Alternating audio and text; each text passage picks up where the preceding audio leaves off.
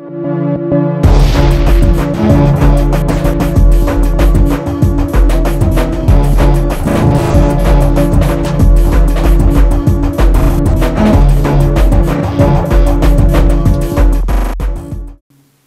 لله رب العالمين والصلاة والسلام على سيدنا محمد وعلى آله وصحبه أجمعين. أسأل الله سبحانه وتعالى في هذه اللحظات الطيبة أن يفرج عن ليبيا وأن يجمع شملنا وأن لا يفرق بيننا. These 2 days will be fun and will be enjoyable experience that we can take with us. I would like to begin by expressing my gratitude and honor for your accepting our invitations and be with us here tonight. For these 2 days, it's a massive event for us to organize. I also would like to thank the organizer and everyone contributed for the success of this event. I would like to single 2 persons here, Dr. Nasser Gaith and May, for hard work and endless days and nights to make this possible and reality. I'm very, very excited about this event for many, many reasons. It's very important and very encouraging to have such people coming from Libya and all over the place, many across the continent to be with us today. They are experts in the field of education.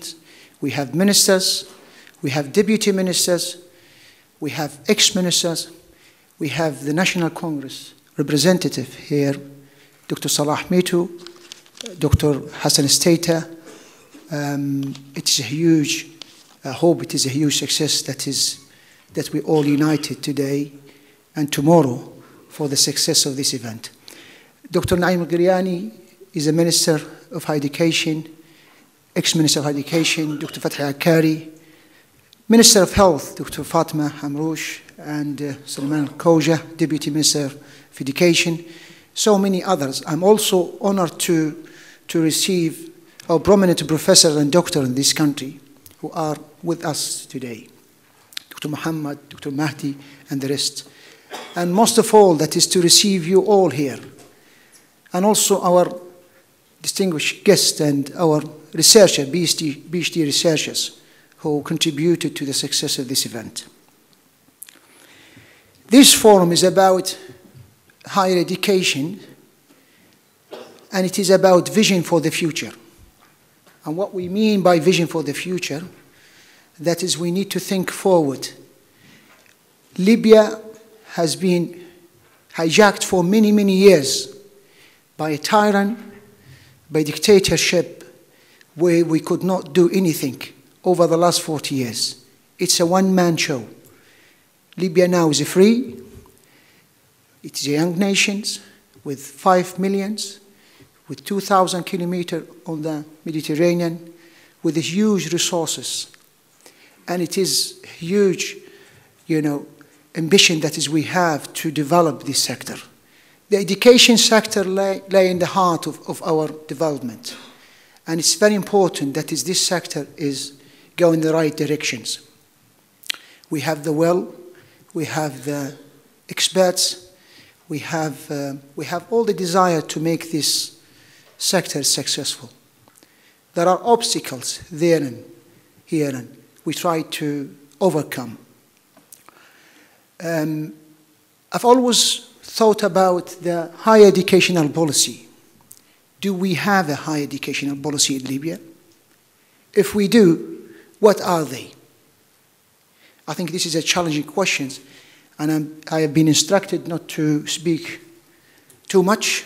The time is limited. These kind of questions I would rather leave to our distinguished guests who have more, perhaps, knowledge than I do to take this further for these 2 days to discuss. We have issues related to the health sectors. We have experts. We have doctors in this country who worked. We have more than 500 consultants, I believe, that are working full-time in this country. who we need to recruit back home. We need their service. And this is another challenge for us to get them back, and how we can get them back, the questions. What actually the policy we have to recruit these people back and get their services. There is another challenging issue to do with autonomy at the university. In Libya, everyone, again, is centralizations. We wanted to have a degree of freedom.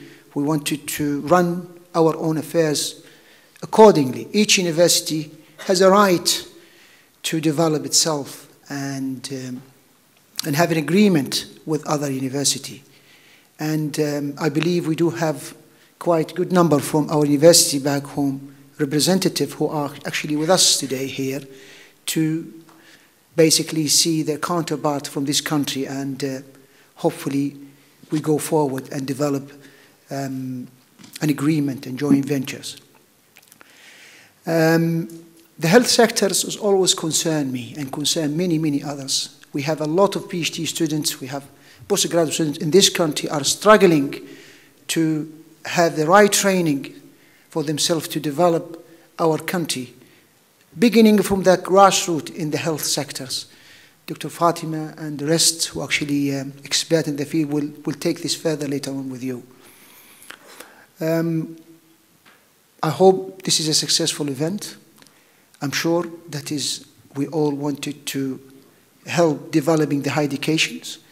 As I said earlier, we have all the knowledge and the skills around us.